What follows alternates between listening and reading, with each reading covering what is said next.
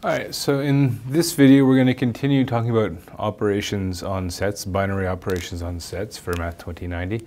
And we're going to look at some examples now.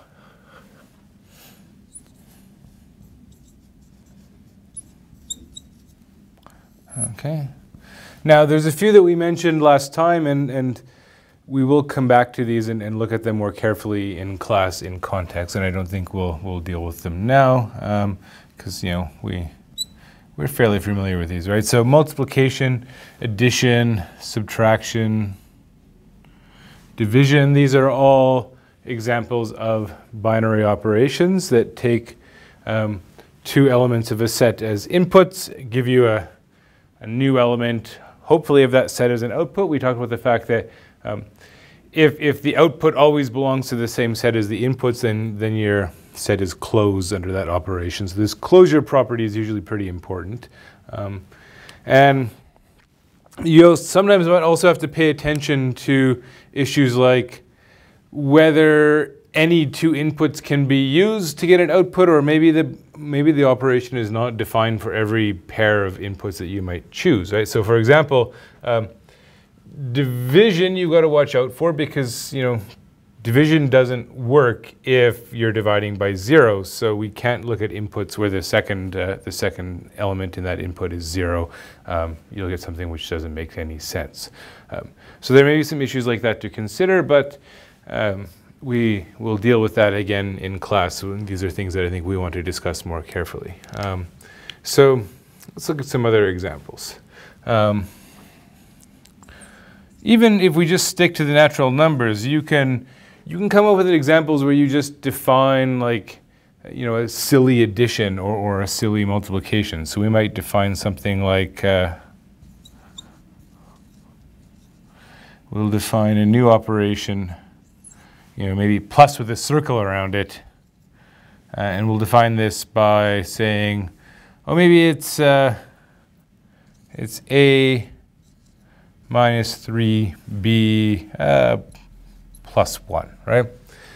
So you could make a definition like this, and then you could even you could even start doing like a table for the operation, right? You could say, okay, what happens when we take, say, 1, 2, 3, as inputs, 1, 2, 3, right? So if we do 1 plus 1, what do we get? We get well, maybe let's do plus so we don't run outside the set. So if we did, say, 1 plus 3 times 1 plus 1, so 1 plus 3 plus 1 more, 5, right? 1 plus 2. So if we do this for the first input, this for the second input, 1 plus 3 times 2, so 1 plus 6, 7 plus 1 more, I get 8. 1 plus, or O plus, I guess let's call it O plus. 1 O plus 3, I get 1, 3 times 3 is 9. So 1 plus 9 is 10, plus 1 more is 11, and so on. Actually, maybe you can probably guess what the pattern is going this way. You're counting up by 3s as you go along, right? The next one, 1 O plus 4, you're going to get 14, then 17, and so on. As you go down, if we did 2 O plus 1, so then we're doing 2 plus 3 times 1, so 2 plus 3 plus 1 more, you get 6, right? And then 2 O plus 2, so 3 times 2 is 6, so 2 plus 6 is 8, plus 1 more, 9, and you can check the next one's going to be 12, and so on. And then we'll do it for 3. And actually, you can kind of see what's happening here. You can probably guess what this row is going to be, because now we're increasing this input by 1 each time, and that makes the sum go up by 1. So then 7, 8. Oh, not 8, right? We go up by 1, going the wrong direction. It's going to be 10, 7, 10, 13, and so on. And you could fill out the table. One of the things that you might notice with this one, some of the properties that you're used to having for things like addition, multiplication, you might notice that, for example, that's not the same thing as doing BO plus A, right? 1 plus 2 gives me 8, 2 plus 1 gives me 6, you get different answers. Right, and so you can play around with examples like this. You can define sort of silly additions, silly multiplications. You can create sort of the table for that operation. You can see what you get. And actually, sometimes these are good exercises just to play around and, start filling out the tables and see what sort of patterns you get, right? What other sort of patterns can you identify, right? We see going up by 3 is going this way, going up by 1, going down that way.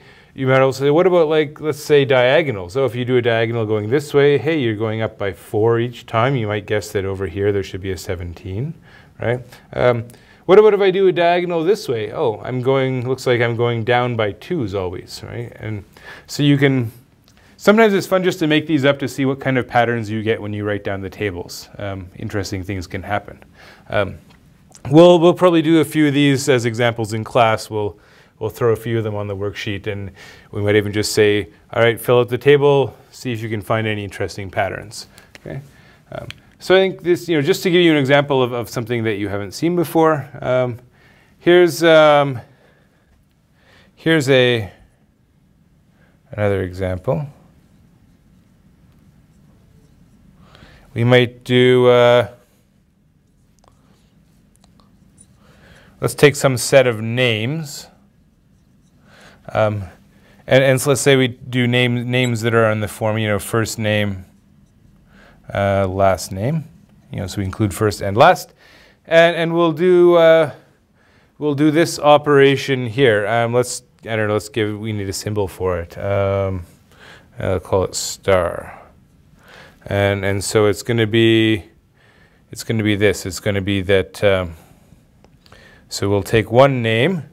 So let's just do an example. Let's say Joe Smith